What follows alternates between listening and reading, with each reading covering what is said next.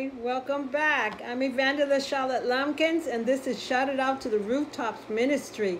I appreciate you joining me. I know this is going to be a difficult topic and challenging you, but I hope it changes your life. Remember, we are talking about the kingdom in Christ and the coming kingdom series. That's right, the freedom in Christ and the coming kingdom series. And today we're ministering about Christ, church leadership, and the judgment that's coming. Oh boy, I got scriptures. I'm going to take my time. We're going to be working from the Old Testament and the New Testament today. I'm going to put it all together. We're going to talk about the Old Testament leaders and what happened. Then we're going to talk about what the Lord says in the New Testament. Stay with me. Why don't we open in prayer as we invite the Holy Spirit through this study. Our Father, in the name of Jesus, God, help us understand what our relationship is to you and what that means that you lead disciples to obey you, God. Father, I pray for my listeners that they will hear this word and obey you, that they will repent of the way they've been treating people and do better next time.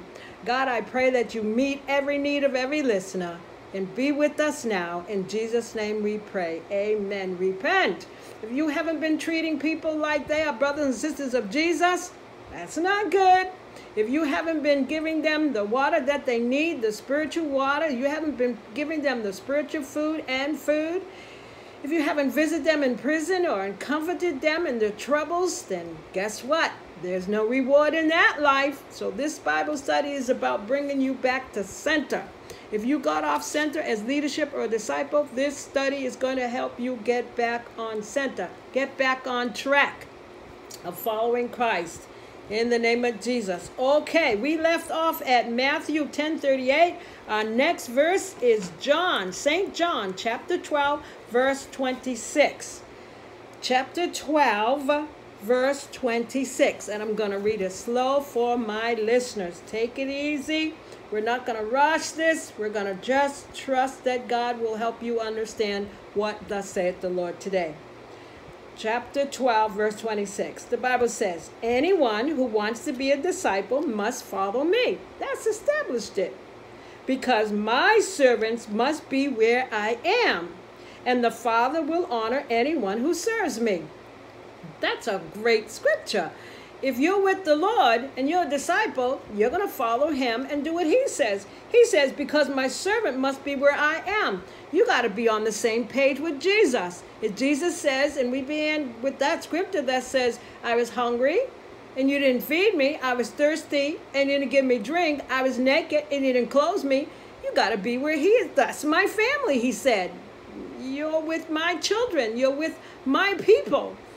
And if you didn't do it to them, you didn't do it to me. So he says, my disciples are coming from where I'm coming from, okay?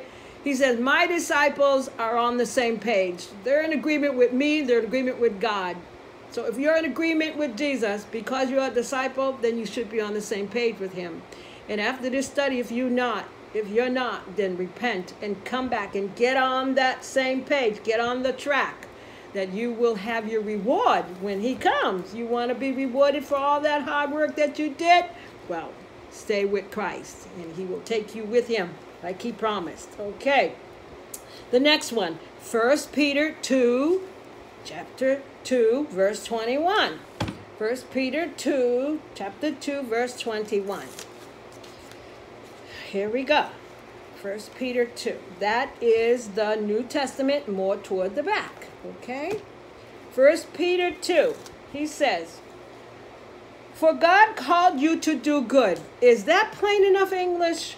Even if it means suffering. Just as Christ suffered for you. He is your example, and you must follow him in his steps. Okay, beloved. We're going to go slow. You just heard that Jesus is your boss. He's the leader. If you're with him, you're going to be on the same page with him. If you're born again, if you confess Christ, if you're baptized with him, if you have the Holy Spirit, you're a disciple, okay? You can't be mingling, mixing, dapping in, hanging around the world and those things because you're not following him anymore. This is what he says. Let's go on. The Bible says, he is your example, our example, And we, you and me, must follow him in his steps. The Bible says, he never sinned nor ever deceived anyone. He did not retaliate when he was insulted, nor threatened revenge when he suffered. He left his case in the hands of God, who always judged fairly. He personally carried our sins in his body on the cross, so that we can be dead to sin and live for what is right. By his wounds, you are healed. We are healed. Once you were like sheep who wandered away, but now you have turned to your shepherd, the guardian of your souls. Beloved, did you get that? Do you understand that? Do you understand what Christ has done for you? That isn't no certificate of accomplishments. No. He put his life on the line for you and I to be saved. And as his disciples, as he's our leader, as he is the boss, as he is the Son of God, as he is the redeemed one, and he has redeemed us from our sins. He ransomed his life for us. We can't just treat him any old way. We cannot, and in the end, expect a big room in the mansion. He says, no, what you've done unto the least of these, my brethren, you've done unto him. If you ain't treating them right, you ain't treating him right. If you're not taking care of the body of Christ, you're not taking care of him. You might be yakking, talking, but if you ain't walking that talk, he said, I don't know you. I never knew you. He says, depart from me, you workers of iniquity. I don't know you. So you can't just be dropping Jesus' name because you're looking good and you're popular. Nope, you have to be doing the work, following him, be on the same page as Christ. Okay, it's going to be good. It's a challenge, I promise you, but we're not going to give up. There's more scriptures. Jesus told his disciples, do what he does, and he washed their feet. John chapter 13, verse 12 to 15. John chapter 3 of John 13. He washed the disciples' feet, and guess what he told them? Do what I do. He says, John chapter 13, 12 to 15. We're going to go slow. I'm not going to rush this study for you. He says, anyone who wants to be my disciple must follow me, because my servants must be where I am, and the Father will honor anyone who serves me. Amen. And then he says in John chapter 13, after washing their feet, he put on his robe again and sat down and asked, do you understand what I am doing? You call me teacher and Lord, and you are right, because that's what I am. And since I, your Lord and teacher, must wash your feet, you ought to wash each other's feet. You know what that means. Take off them shoes, take off them sweaty socks, take off that, that pride, or take off that, I don't do that. These people, nobody watches my feet. Nobody does this for me. Take that off. He says, I have given you an example to follow, and more than just foot washing, Jesus gave us as an example. He gave us so many examples of himself, not just foot washing. He says, do as I have done to you. Isn't that something? Beloved, that is a whole series of videos right there. Do as I have done to you. Is Christ forgiven you? Forgive others. If Christ has met your need, meet others' needs. If Christ has visited you and comforted you, meet others' needs and comfort them. If Christ has got you through a night and you've been ministered by the Holy Spirit, minister to other people. You understand? If he's done it for you, beloved, do it for others. If you know you messed up so bad and he forgave you and you're crying and then his spirit says, peace be with you. Somebody offended you and hurt your feelings and they're crying, forgive me. You got to say, I forgive you, because Christ has forgiven you. Okay, let's go on. Jesus is the Lord, and he brings a reward with him. Colossians 3:23 and 24. Colossians chapter 3, 23 to verse 24. He says, remember, the Lord will give you an inheritance as your reward. We talked about that. And that the master you are serving is Christ.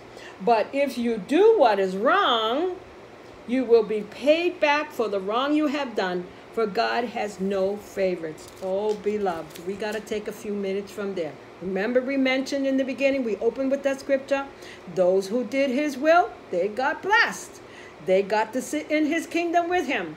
Those that tried to just drop names and looking cool and walked around and or established themselves in some corporation as leader, but those leaders did not take care of the people, the brothers and sisters of Christ. They were not actually on the same page. They got ousted and they got eternal punishment. The Bible says it again. But if you do what is wrong, which is the opposite of good, you will be paid back for the wrong you have done, for God has no favorites. And that's the New Testament we're talking about. We know the Old Testament, they got slammed, bammed, and everything. But even with salvation on the table, even with the Word of God you teach or you share every week, if you're not obeying God, you're not in the line to get your blessing. And that's what we began with. If you're not obeying God, if you're not following Christ, and if you're not teaching others to obey God, you're with the goats and you don't have a reward. Oh my goodness. Oh, there's so much to understand about this scriptures today, about the church and God's word and the people who are obeying God that are going to be blessed. You hold on. And those that are not, I pray that you get back on track. This does not have to be your end. Let's read the next one. The next one says, not all who call Lord, Lord will enter in. Isaiah 40:10. Isaiah 40:10 is the Old Testament. If you do not have the Old Testament Bible, I have it here and I'm going to read it to you. He says, here we go. Isaiah 40:10. God is calling those who know him. God is calling back to his kingdom those who obeyed him. But not everybody that cries, Lord, Lord, will enter in. Because why? We just said they didn't do what he asked them to do. And they were name dropping. So let's see what the Old Testament talks about loving the Lord and obeying him. The Bible says, behold, the Lord God will come with might, with his arm ruling for him. Behold, his reward is with him, and his recompense before him. And recompense means compensation, repay, or restitution. Are you waiting for a reward from God? Are you waiting for a payment from God? Are you waiting for your blessing from God? Then I hope you are, because church leadership, according to Matthew 7:21, says, hey, he's the good shepherd. He's the one that's going to reward. Matthew 7:21. Let's see what that says. Matthew chapter 7, verse 21. Matthew chapter 7, verse 21. Okay, Matthew chapter 7, verse 21. He says, not everyone who calls out to the Lord, Lord, will enter the kingdom of heaven. This is the truth. Only those who actually do the will of my Father in heaven will enter in. Do I have to read that again? Yes. Not everyone who calls to the Lord, Lord, will enter the kingdom of heaven. Only those who actually do the will of my Father in heaven will enter. Did I make that clear?